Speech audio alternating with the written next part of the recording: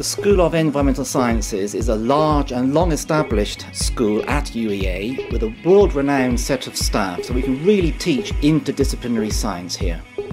In environmental sciences, we have excellent quality teaching. We have that breadth of understanding of the issues, but we also have great depth, and that comes from having so many high-quality researchers in environmental sciences in one place.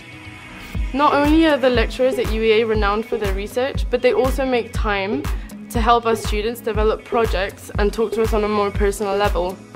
The staff with environmental science are incredibly approachable and incredibly knowledgeable, which really fuels the enthusiasm for the subject itself.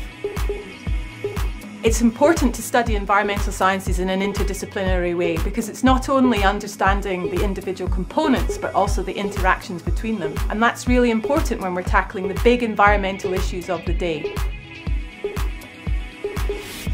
The school has great facilities for both laboratory teaching and for teaching out in the field, and together with small class sizes, the student can get a one-to-one teaching experience which all adds up to a great learning environment.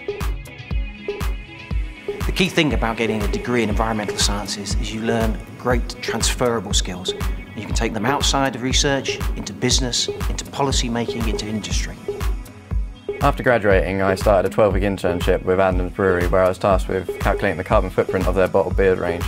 This allowed me to use the valuable experience I gained from environmental sciences and apply it to industry. We're really proud of the fact that here in environmental sciences we embed training and guidance with employability throughout the degree programme.